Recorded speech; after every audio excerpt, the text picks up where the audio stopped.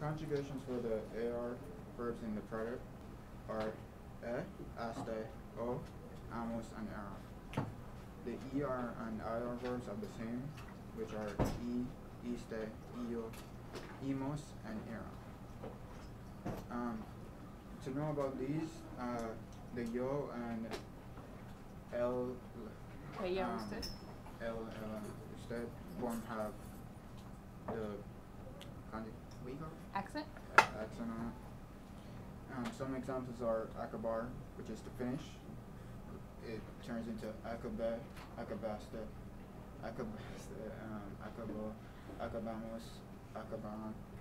And beber turns into bebe, bebiste, bebibo, bebimos, and beberan. Make sure that's an I there, so baby, for your pronunciation there. Yeah. The only thing to know is,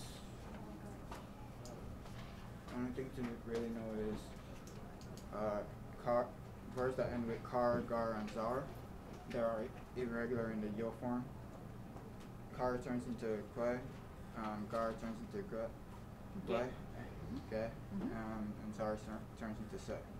So you're dropping 3 letters for kad and gad. I'm sorry, you're dropping 3 letters for all 3 of them, kad, gad, and zad. But for kad and gad, you're replacing with 3 letters, and obviously you still have the accent because it's for the yo form only. But for zad, you're dropping 3 letters, only replacing with 2 letters, still keeping your accent for the yo form. And all of them have the accent on it.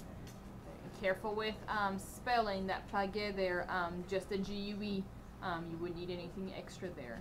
So plage, just a GUE change. An example of a car verb is buscar.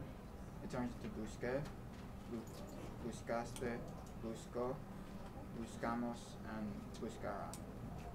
And an example of a guard is pagar, pague, pagaste, pago, pagamos, pagaran.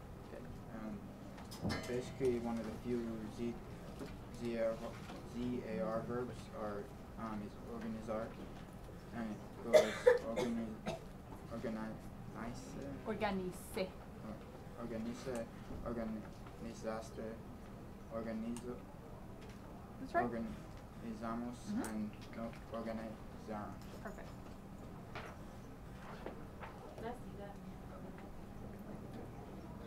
If you guys need more time to copy, let them know. They will let you have the overhead. Good. I'm glad it's helpful. All right, for your practice, let's do answers only again. Here, I'll move it Can we do it orally? Can you do what? Can we do it orally? Instead of memorizing. It always helps you with spelling practice if you jot them down. So jot them down, and then we'll go over